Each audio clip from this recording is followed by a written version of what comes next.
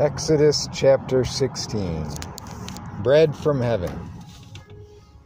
And they journeyed from Elim, and all the congregation of the children of Israel came to the wilderness of Sin, which is between Elim and Sinai, on the 15th day of the second month after they departed from the land of Egypt.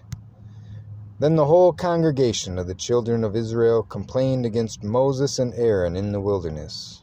And the children of Israel said to them, "Oh, that we had died by the hand of the Lord in the land of Egypt, when we sat by the pots of meat, and when we ate bread to the full. For you have brought us out into this wilderness to kill this whole assembly with hunger." Then the Lord said to Moses, "Behold, I will rain bread from heaven for you, and the people shall go out and gather a certain quota every day, that I may test them whether they will walk in my law or not. And it shall be on the 6th day that they shall prepare what they bring in, and it shall be twice as much as they gather daily." Then Moses and Aaron said to all the children of Israel, "At evening you shall know that the Lord has brought you out of the land of Egypt. And in the morning you shall see the glory of the Lord, for he hears your complaints against the Lord. But what are we that you complain against us?" Also Moses said, "This shall be seen when the Lord gives you meat to eat in the evening, and in the morning bread to the full. For the Lord hears your complaints which you make against him. And what are we? Your complaints are not against us, but against the Lord."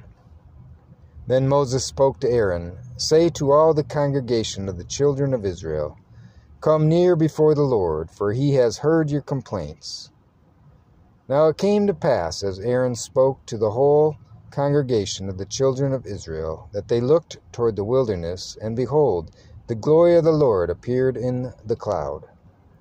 And the Lord spoke to Moses, saying, "I have heard the complaints of the children of Israel. Speak to them, and say, At twilight you shall eat meat, and in the morning you shall be filled with bread. And you shall know that I am the Lord your God." So it was that quail came up at evening and covered the camp. And in the morning the dew lay all around the camp. And when the layer of dew lifted, there on the surface of the wilderness was a small round substance, as fine as frost on the ground. So when the children of Israel saw it, they said to one another, "What is it?" For they did not know what it was. And Moses said to them, "This is the bread which the Lord has given you to eat. This is the thing which the Lord has commanded. Let every man gather it according to each one's need, 1 omer for each person, according to the number of persons. Let every man take for those who are in his tent." Then the children of Israel did so, and gathered, some more, some less. So when they measured it by omers, he who had gathered much had nothing left over, and he who gathered little had no lack. Every man had gathered according to each one's need. And Moses said, "Let no one leave any of it till morning." Notwithstanding, they did not heed Moses, but some of them left part of it until morning, and it bred worms and stank. And Moses was angry with them, so they gathered it every morning, every man according to his need. And when the sun became hot, it melted.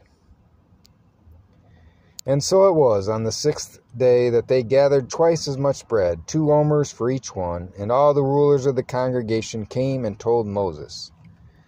And he said to them, "This is what the Lord commands. Tomorrow is a Sabbath rest, a holy Sabbath to the Lord. Bake what you will bake today, and boil what you will boil, and lay up for yourselves all that remains to be kept until morning." So they laid it up until morning as Moses commanded, and it did not stink, nor were there any worms in it. And Moses said, "Eat that today, for today is a Sabbath to the Lord. Today you will not find it in the field. 6 days you shall gather, but on the 7th day, the Sabbath, there will be none."